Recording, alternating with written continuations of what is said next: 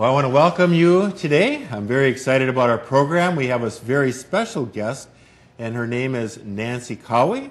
She's a missionary to South Africa and is back in the United States on a furlough.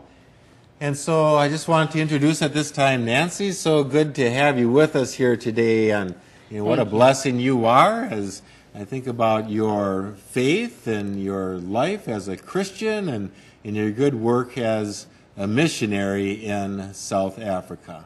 Thank you. It's wonderful to be with you and be back in my home country and my home state. So. Yeah. Well, I thought maybe today as we get started I would, just read a couple of verses from Acts chapter 1, verses 7 and 8. He said to them, "It is not for you to know the times or dates the Father has set by his own authority, but you will receive power from the Holy Spirit when the Holy Spirit comes on you. And you will be my witnesses in Jerusalem and in all Judea, in Samaria, and to the ends of the earth." And so as I think about being here in the Midwest, that I would say that you are certainly one who is being a witness, being about God's work and mission to the ends of the earth, to South Africa. And I don't know, Nancy, I should just share with you, and maybe you're going to find this to be a little bit on the funny side, but when I was growing up, my father was a pastor, and he was so interested in missions, and I think that's maybe why, I'm kind of interested in, very interested in missions today. But being that, he was the pastor, and he would always be getting our congregation interested in mission work, and he would have missionaries come to our church, and they would be giving programs in the evening and speaking on Sunday morning. It seems like we would have missionaries from New Guinea, and I also remember this one missionary that was from India. And what impressed me about this missionary from India is that, as a little kid, he was sharing with me that when he was a kid, it was at night, and he was down by this lake, and he saw, this snake, and so he jumped on it, thinking that it was just like this water snake. Well, here it was a cobra, and here he ended up killing a cobra, but as a little kid, I was just so impressed by that. And so I don't know what it is in South Africa. I don't know if you've killed a man-eating lion or anything like that, but what would get us all excited about mission work this day?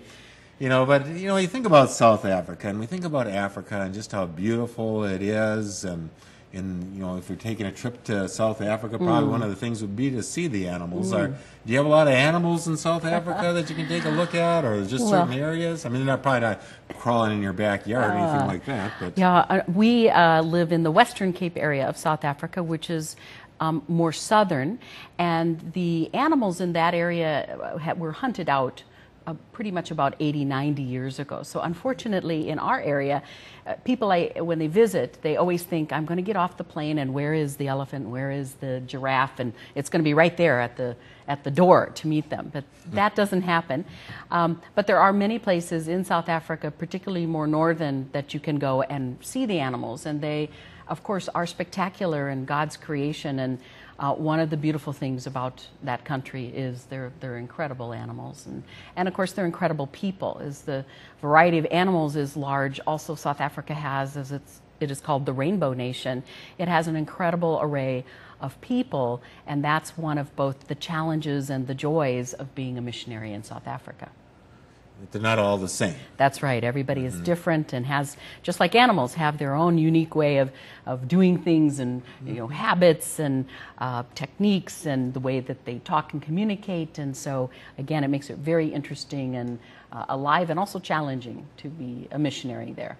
Yeah. So now, you grew up here in the United States. So, was there a certain town or place where you primarily grew up? Where did you grow up here in the United States? I pretty much grew up in Platteville, Wisconsin, a small community outside of Madison, and that's where most of my growing up years were. And then I ended up moving to Chicago, and while I was in Chicago, working there, actually living in southern Chicago, Gary, Indiana, that actually the Lord started to speak to me. I was 33 years old at that stage. And the Lord started to speak to me about who He was, that He was love and forgiveness. And I came to know Jesus as my Savior in Gary, Indiana, when I was 33. And as it relates to my mission story, the community I lived in was primarily what you would call here a black community. So I went to a black church. That's where I accepted Christ, in a black church. I was one of the only white members of about a 2,000 person black church. So part of my story is that, God is always working upstream in our life. He's always preparing us, if we're watching, in advance for that work that He has for us to do. So I can tell when I look back now and where I'm ministering now that He prepared me by bringing me to that congregation and having me be a part of that congregation, because I work with a tremendous group of primarily tribal people in South Africa. Yeah, so Gary, Indiana. Yeah. And so it was this church where you really had a lot of faith formation, and it's there. Well, and I should also mention that, you're back home from, just on what do you call it, furlough. Yes. But to also mention that you have your husband, Reg. Reg, who I've met, just a wonderful guy, but he's also serving with you, and he's in South Africa, That's meaning correct. that he didn't come back this time. That's right. As if I remember, last year he came back and you stayed. Okay, so now, is that kind of the church, or share where, as far as when you started feeling this call, Right. where God is calling you to be a missionary to South Africa, how does that come about? Yeah, it's interesting because I was not married at that point in my life, and I ended up moving to Tucson, Arizona. And in Tucson, I went to college and night school, and I met my husband there. And it happens that my husband, Reg, his father and his father's family are South African. So he did not grow up in South Africa, but he grew up hearing all the stories of South Africa and had gone to visit a few times. But his father came and was trained in America. And when he was trained, he met my husband's mom from Tennessee and brought her to South Africa. And then when apartheid was in its, really in the main days of apartheid, they felt uncomfortable living in South Africa. So my husband was actually conceived in South Africa, but born in America. And so he didn't grow up with the culture, but he grew up with the stories. And when we got married in Arizona, he told me, someday I'm going to bring you to South Africa. And so we decided to go one day to meet a great aunt. And while we were in South Africa, we felt just an incredible connection in the country, and we were going through Kruger Park, which is where all the animals are located. And we ended up having an opportunity to minister to the local people in the park. They came and they asked for prayer. And as we prayed for them, there was a true moving of the Holy Spirit. We did not go to do that kind of work. We actually went with a group of 21 unrelated people from different churches. We went to go on safari and then visit the aunt. And God really moved in that situation. And in fact, from that, there is a church planted in every camp in that park that our group helped to start. So we knew we were called to South Africa, but we had no idea how we were going to get there. We came back home, or get back there.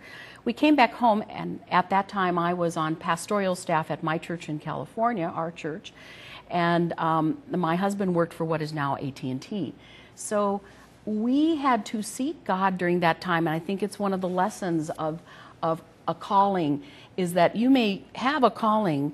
That doesn't mean immediately you go buy your airline ticket or you can make your calling happen. You can by yourself take it upon yourself, but we believed that God had to show us every step of the way. We had to be prepared and ready. And it took another 5 years before God had us prepared, brought us to the place where we were really in a spot, and we were now in our later 40s, 46 and 47, to actually quit our jobs, sell all of our belongings, and actually move to South Africa. My husband went on a small mission trip, and while he was there in 2005, he said, instead of going back to Kruger, he said, I think we're supposed to go to the Western Cape. So we went on another little fact-finding trip, and then we ended up in November of 2005 actually moving to South Africa. Wow, what a journey! Isn't that something? Yeah, you read in the Bible. We read in the Bible about Jesus calling people. Like they just leave their nets and there they go, or he encouraged people to sell all that they have, come and follow me, and some did. I mean, you just think about that as being such a big step of faith, and it's almost like you've written another chapter of the book of Acts. Like God has called you, and here you go, and it's almost like you could write that, that 29th chapter here to say, well, here's the 29th chapter of Acts, as the Holy Spirit has called us, and in all of your experiences there.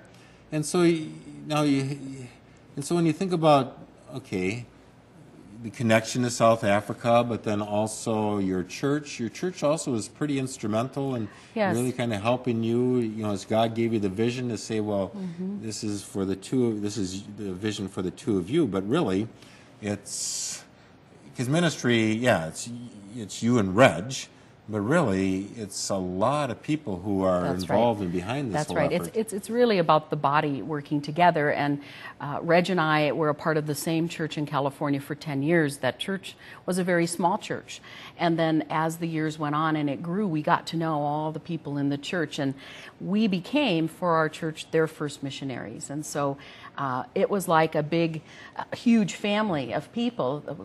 We grew to about 1,000 people. So we knew all these people as they kept coming, and they knew us and they supported us. And as the time came for us to say, we think God is leading us. Now there was that 5-year period that we were praying, and they were praying with us. And we said, should we do this? And we're not super Christians. I just want to say, missionaries are not super Christians. We're like anybody who has questions about, did I really hear right? Is it really the right thing to do? How can I leave my family? How can I leave my friends? My husband had a good job. How do you leave your 401ks and your investment things? The world is there. You're living in it, and we're supposed to sort of be foreigners in it. But certainly we have the questions anybody had. And our church community came around us, prayed with us, confirmed to us that they felt that we should go, and of course they sent us. They're our sending church. So missions never happens in a vacuum. It's not about one people, and in fact we felt like Abraham. God said, go. He didn't tell him exactly where he was going to go or even what he was going to do, his job description. He just said go, and he promised him that he was going to be a father of nations. And we know that the Abrahamic covenant is about going and being blessed, but being blessed to bless the nations. So many of our friends said, well, okay, what are you going to do there? What's your job description? Exactly what do your days look like? Well, we really couldn't answer that question. We said, well, we're going to the Western Cape. The community is called Parle, and we're going there, and we're working with a mission organization there that was a non-denominational organization that primarily focused on children and communities. And we said, we're not sure what we're going to do when we get there. And when we did get there, again, now we're in our late 40s, our mission organization had a coffee shop, and they were working in the local tribal community that has a lot of Xhosas and Zulus, and they said, first we want you to serve in our coffee shop, and we also want you to come and do the little Bible study with our children in the townships. So to go from being, I want to say, established in a community or with a group of people to a place where you don't know anybody, and you're working in a coffee shop with Afrikaans, that's the white community, and then you're going into this very poor area working with kids who don't know English and who know Xhosa or who know a little bit of Zulu, but very little English. As a missionary, that really rocks your world. Let me just put it that way. You're learning all these new cultures, and really most of the people you work with could care less if you were a rocket scientist, and they really don't know anything about you. All they know is that you're here, and they're watching how you serve them.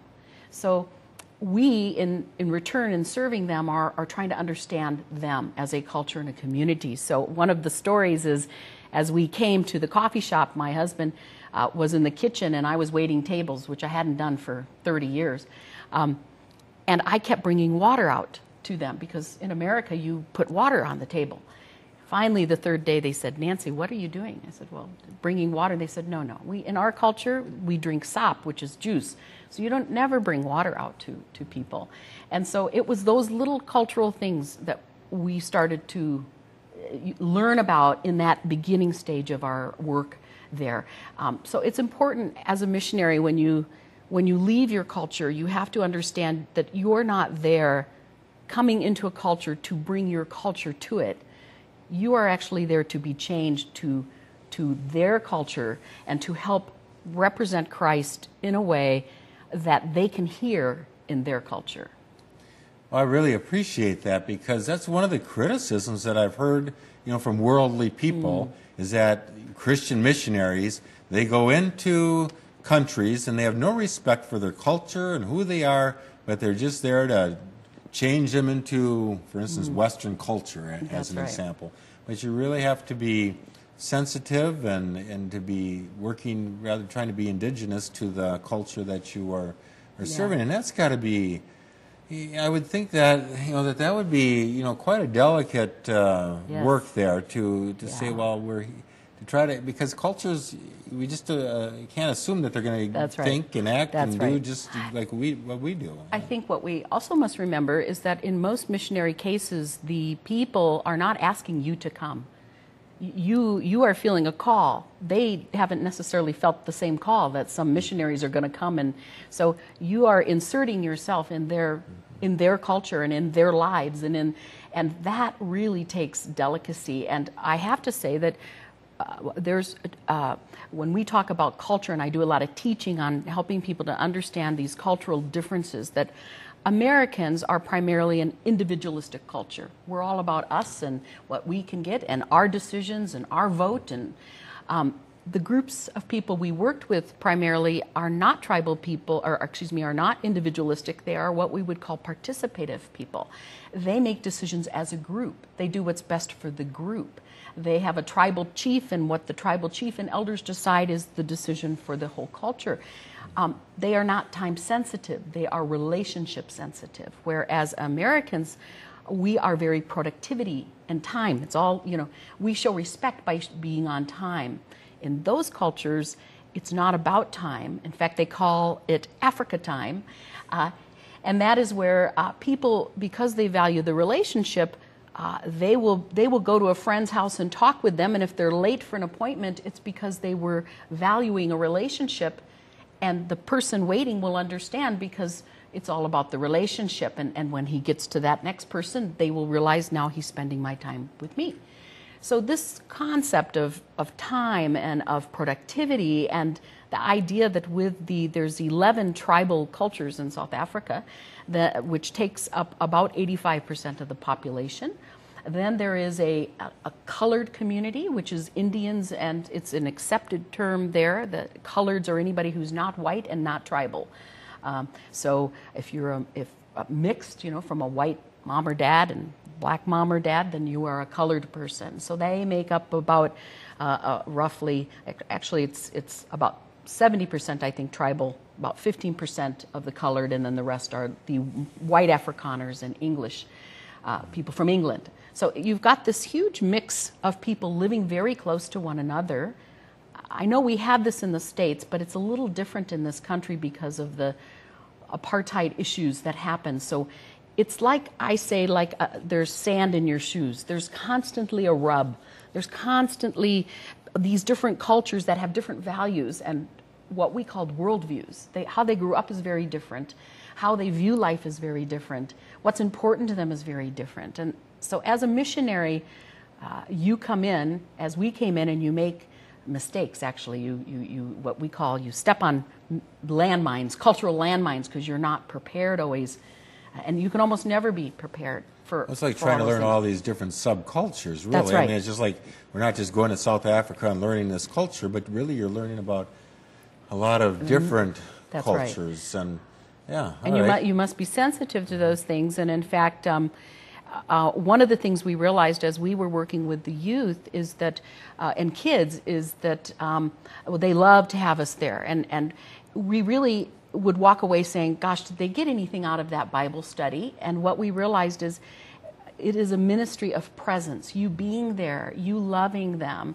And God told my husband and I, who we don't have children, we were working with children, he said, if you can express who I am, who Jesus is, to a child who does not know your language, So in essence, without words, through love, then you can express me to anybody. And so that was a profound learning for us, that it wasn't about how great we knew our Bible or how wonderful verses we had or how well we taught. It was about loving them, being with them. And then through children, I think we know this, you reach their parents. You start to speak to their parents. So we started then working within the families, within these communities.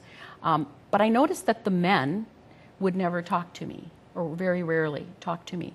So I would greet them, Molo, Johnny, and they might nod, but where's the women and the children? Well, I, at that stage, was wearing pants, as many American women do.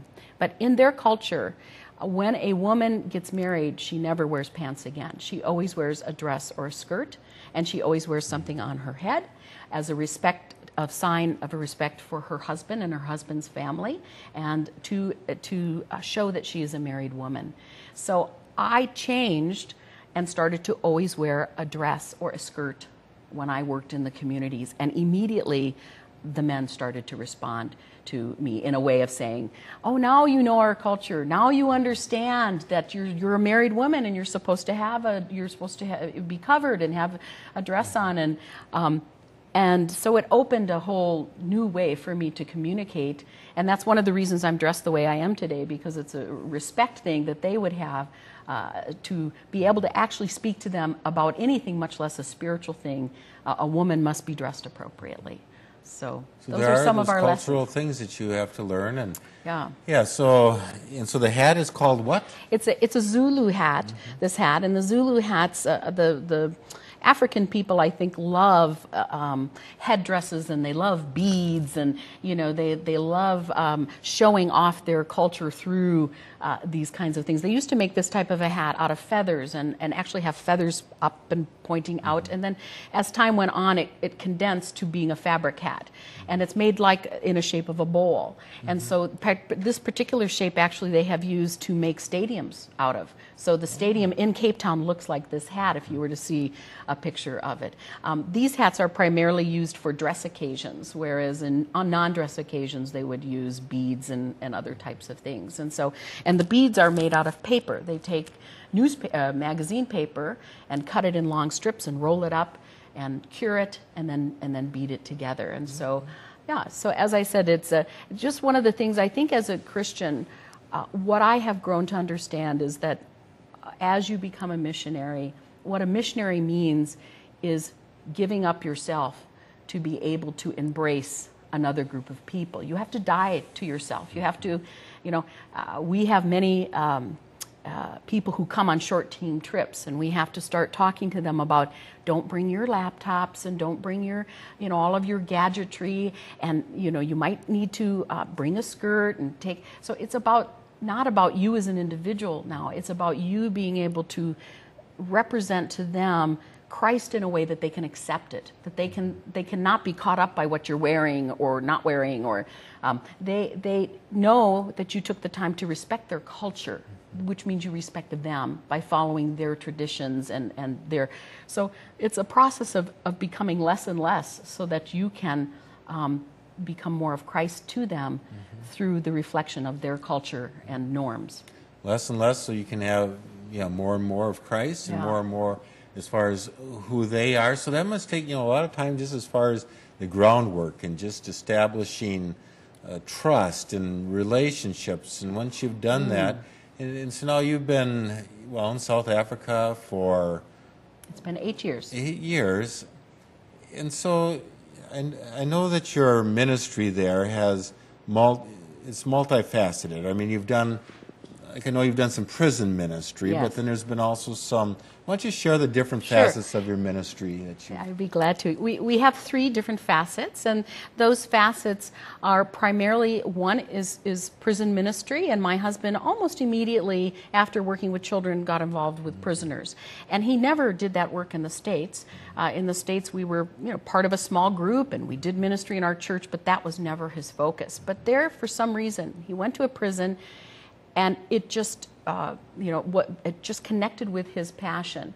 And so we work with the Andrew Murray Center for Prison Ministry.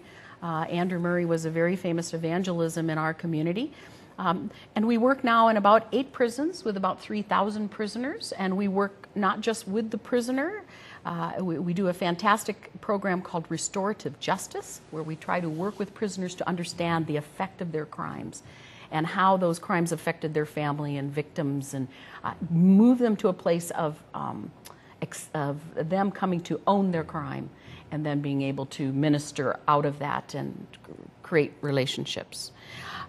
Then we have secondarily is we do a lot of training and educating, and so I do a lot of training and educating myself with people who want to become missionaries and talk to them about cultural differences and how they might come and work in communities more effectively. And then we do a lot of community work itself, where we work within communities. We try to bring and bridge communities together.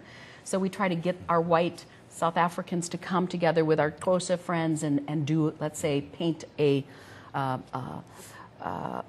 orphanage or paint a school. Okay. So those are the 3 main areas we work in. Yeah, and so they have a very Christ-centered ministry, and they're reaching out, and so just in the little time that we have, I know that there are needs, and that you certainly want prayer support.